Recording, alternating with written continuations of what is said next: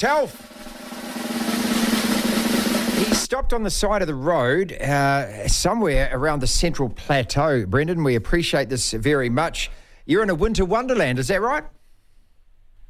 Oh, well, absolutely. Well, it's completely... I've never struck anything like it in my life in New Zealand. I mean, there we were driving north through Taihape. We thought it was a bit early to stop for a coffee, so I thought we'll have one in Waiouru or somewhere because there's a museum there that my wife would like to see. And we were about 10 minutes, I suppose, out of Taihape, 20 minutes. I was just looking on my phone, 20 minutes from Waiouru. We went round the corner and suddenly the whole of our world was white. Everything was white. The road, the trees, the mountain, snow was pouring down, and I couldn't work out, Martin, whether I'd arrived at the New Zealand first annual conference or the X Party's election campaign. Oh, go! See, there's always a good political jibe to be had there. Yeah. And look, but the thing is about when you're in the snow, before we get on to the sport, it's absolutely beautiful and gorgeous, apart from the fact that it's freezing cold, it's wet, it's slushy, and also when you're on the roads, of course, it's doubly dangerous. Yeah, well, I just felt a wee bit concerned because you don't really have any control over the vehicle in these conditions. And the other remarkable image I remember seeing were entered into a passing lane, and it was a big, long passing lane that was climbing up a hill. So I could see in front of me, and there probably was 20 or 30 vehicles, most of them big trucks, but also a lot of ordinary vehicles. Not one single car in that passing lane was in the actual passing lane. We were all just cribbing along at about 40, 50 Ks, and was with a huge sigh of relief once we got through on the road to Oakuni that suddenly I started seeing green fields and green hills again, and now it's fine. Oakuni, I imagine, is having a fantastic day with all this traffic that's pouring through like we are. It's going to stop and have lunch here. But yeah, it was a wee bit scary, but just a snow pocket of maybe, 10 or 15 Ks in and around Waiouru. But they've closed the desert road, and I imagine it'll be some time before they open it.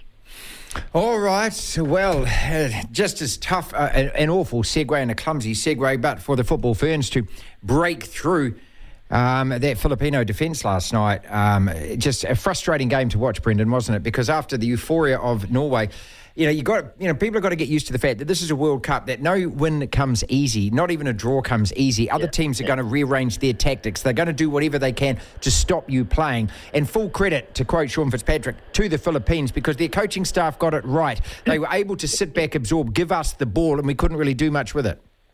Yeah, I mean, it was, as you say, it was frustrating. They weren't as sharp or as composed or as precise with their play as they were at Eden Park last week, which really surprised me. They looked a cut above anything I'd ever seen from a women's football team of any level in New Zealand. And there were patches of that again last night. I think on the overall run of the match, they probably deserved a draw.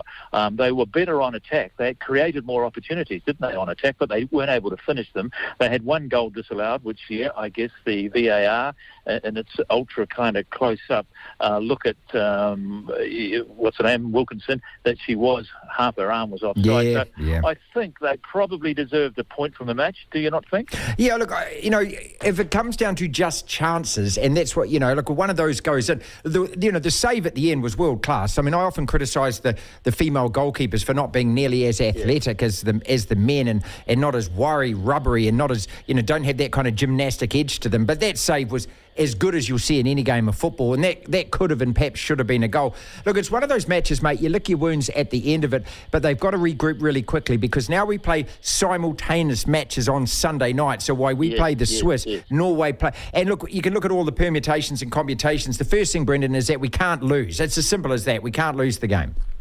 Well, I also imagine that the two winners of those two matches will probably be the two teams that go through. I mean, if Switzerland wins at the expense of the Philippines, they'll certainly go through. And, the Philippines are playing Norway. If Norway beats the Philippines, even Norway, I think, can get through if they pile up enough goals. Yeah. Because it could come down to goal difference, couldn't it? Well, it makes that missed penalty against Norway in the 90th minute, mate. I mean, now all of a sudden that comes back into play as well. Look, and this, again, I know that we always, in New Zealand, when we lose a sporting encounter, we lament here. But this is a Filipino side playing their very first World Cup, and they did what we did against Norway. They've just achieved their first victory, and they'll be celebrating like we were on, last Thursday night. Also, I think, to put things in perspective again, just kind of extending the point that you made earlier, that here's a group where the top-seeded team hasn't yet scored a goal from 2 matches, and all 4 teams still have a chance to go through to the next round. And this is, as you say, this is the reality of World Cup at most levels. It's not, the Australian cricketers getting beaten all those years ago by Zimbabwe. Where's Zimbabwe? Someone said, where's Zimbabwe? You see it in rugby, and you see it in football, and now you're seeing it in this particular Football World Cup.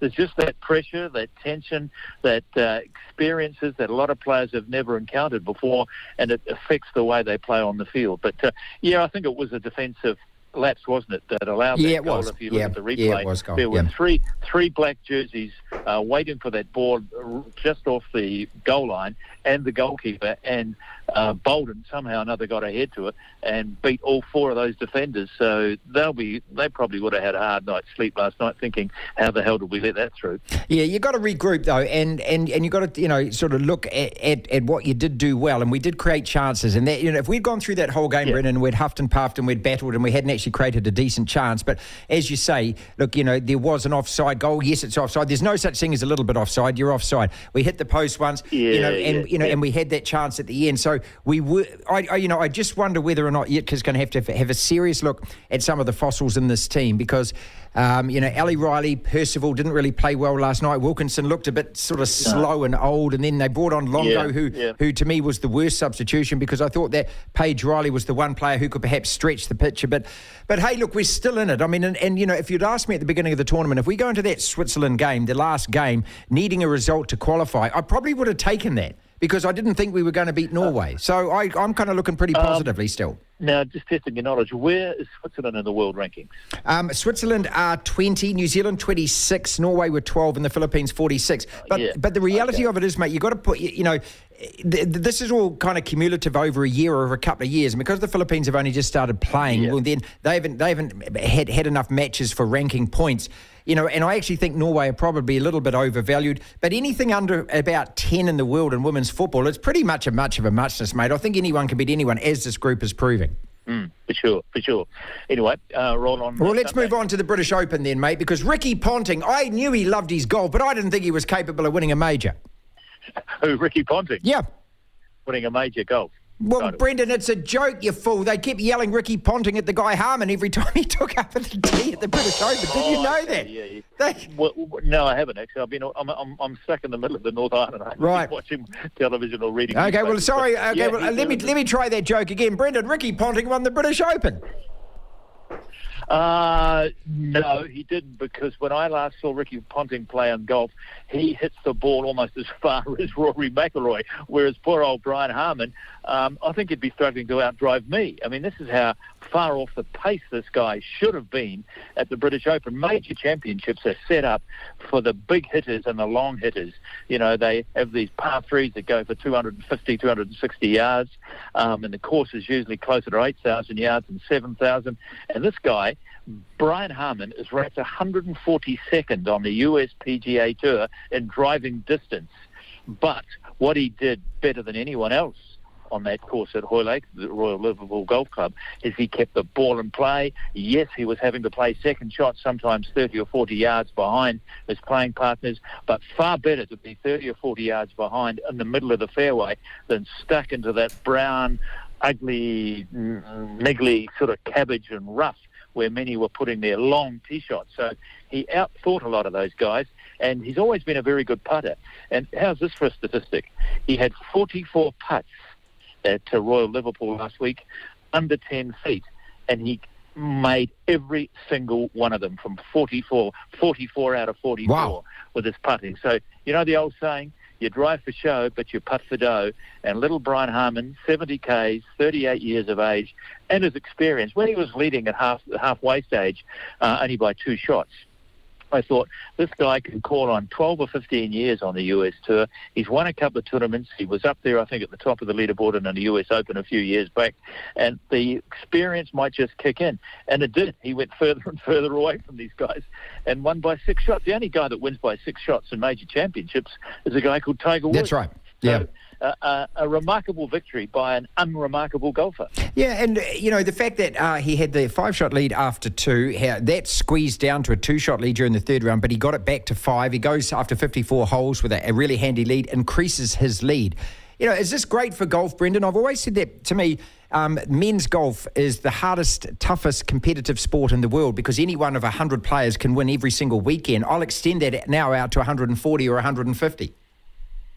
Well, although he was 142nd in driving distance, and he's on average about 35 to 40 yards behind Rory McIlroy when they tee off if they're in the same group.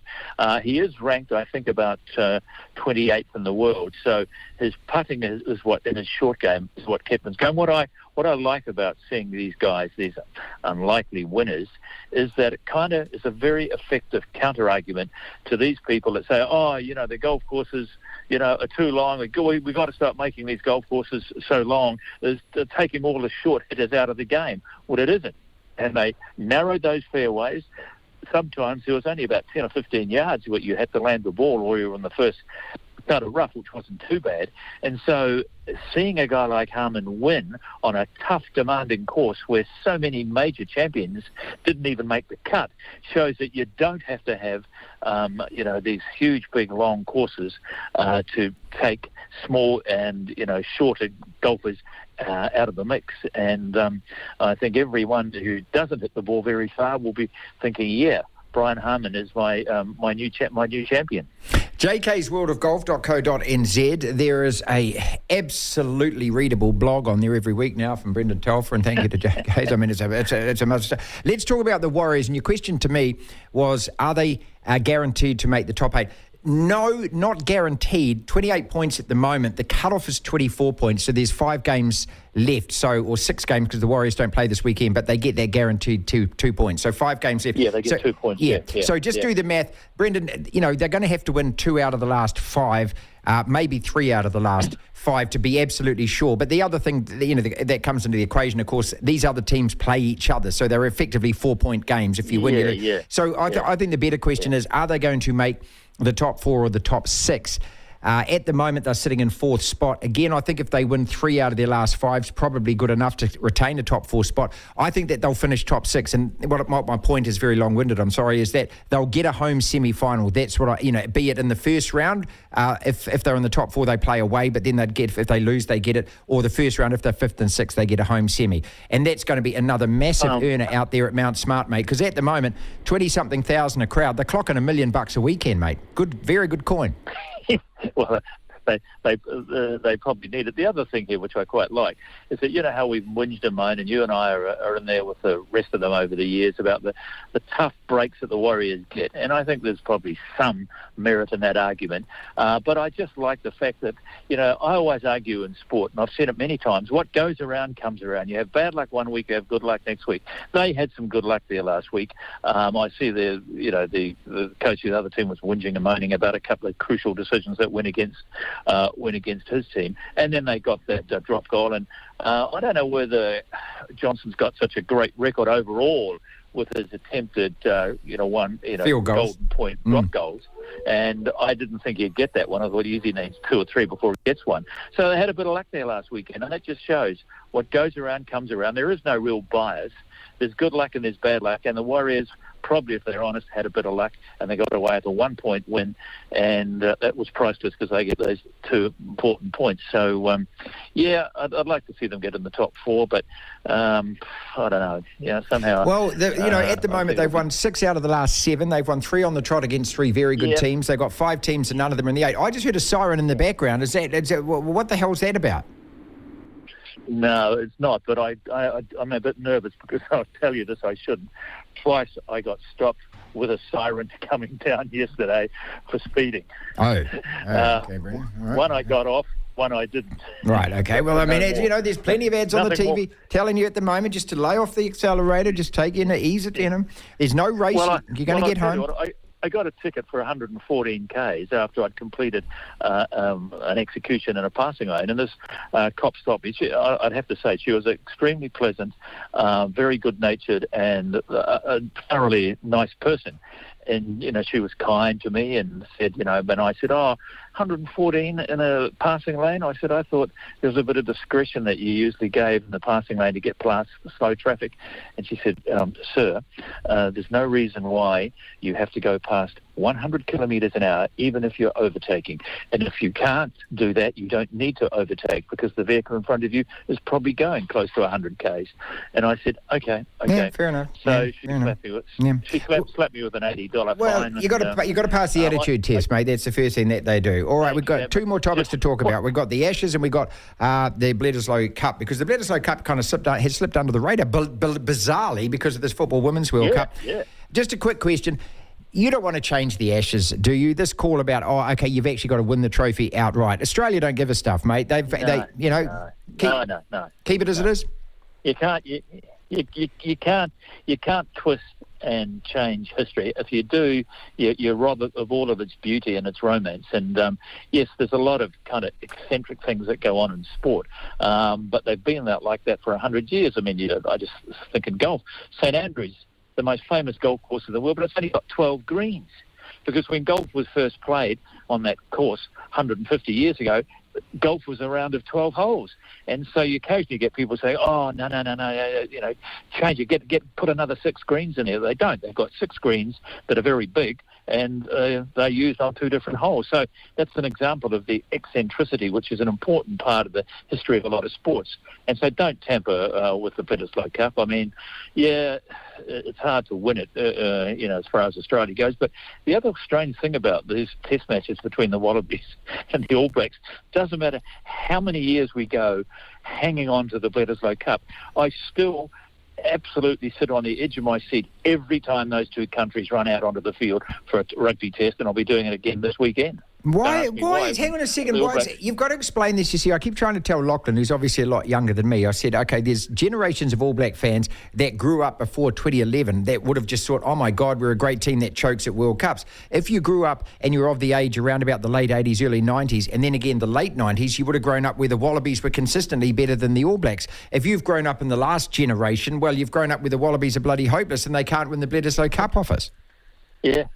But it's true. But somehow that old ancient rivalry still comes to the fore at the start of each match. And, some old blokes will tell you, one thing about sport, mate, every time you lose, you're just that much a bit closer to winning your next match. And so one day, the Wallabies will beat the All Blacks. You can put your money on that. But it could be this week. That sly old fox, Eddie Jones, but his credibility's going down the rabbit hole pretty quickly, isn't it? Well, it has to. I mean, look, he the one thing he's got is that if they beat the All Blacks and they've got 2 tests before the World Cup, if they manage to snick one of these, then he's got nothing to worry about. If we beat them back to back and he goes in on a 4 or 5 match losing streak, even though they're on the kinder side of the draw, everyone's going to be lining them up. All he's got to do is get out of that group stage. They've got a very favourable knockout draw and then into a semi-final if they win it. And if you finish top 4 in the World Cup, job done for him. Yeah, probably, yeah. But anyway... So, the other thing I wanted to bring up just before you go, mate, is that yesterday was the... 43rd, 42nd anniversary of the Springbok Tour match against Waikato being called off. And played some remarkable audio from that time. Brendan, I mean, you're a little bit older than me, but I was trying to tell Lachlan again yesterday. I said, mate, it's just as bizarre to me now that I look back at it. It seems so real, and it doesn't seem like it was that long ago. But New Zealand as a country, we have actually changed a hell of a lot since that time. Well, we have, and I think that Springbok Tour played a big part in changing the social attitude of a lot of people in New Zealand who thought rugby was the only thing that mattered in this world. And people like Ron Don and Rob Muldoon were the kind of, the strong advocates of this argument. Rugby's rugby, it's got nothing to do with politics, which was complete nonsense. Sport has got everything to do with politics. It's part and parcel of, the political life, whether you like it or not. And so that changed our attitude. And a lot of people who probably were surprised that they got out and protested against that tour sort of came of age, and realised what racism is all about and understood it a lot better.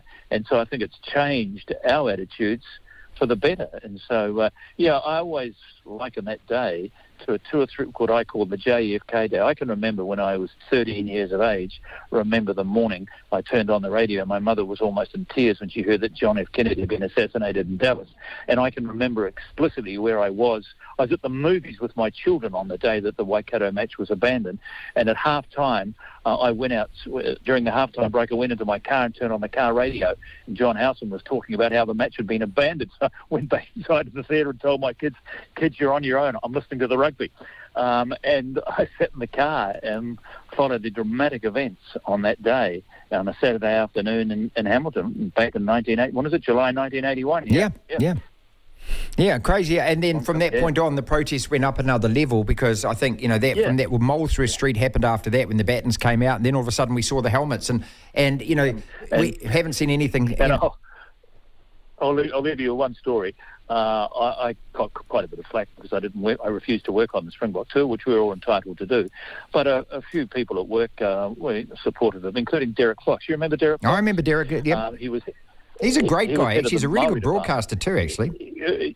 Yeah, very good broadcaster. And he came up to me one day, a couple of months after the tour, and said, "Hey, Telf," he said, "just as a way of thank you for you always stand on the Springbok tour, would you like to come along to the Maori Sports dinner out at University out at Glen Innes?" And he said, "You can be my guest." And I said, "Yeah, okay." I thought, this would be good. It would be really enjoyable. So I went to this dinner, went up to the bar at one stage to buy a couple of drinks, and a couple of Maori guys around and said, "Hey, Telfer," and the F word came out. "Why the F were you not working on the Springbok tour? You're a bloody rugby commentator, for God's sake, not a protester." And here I was thinking I was in this lovely, warm, supportive environment, and I was coughing at the whole 9 yards of it from these two guys at the bar. And I went back and I said, I remember telling Foxy, I said, "Foxy, don't invite me to this dinner again in any hurry." Yeah. Drive carefully, mate. It sounds as though you're going to need to. Okay. See you next week. Yeah. Well, I'm not driving, so I think we'll be okay. Yeah.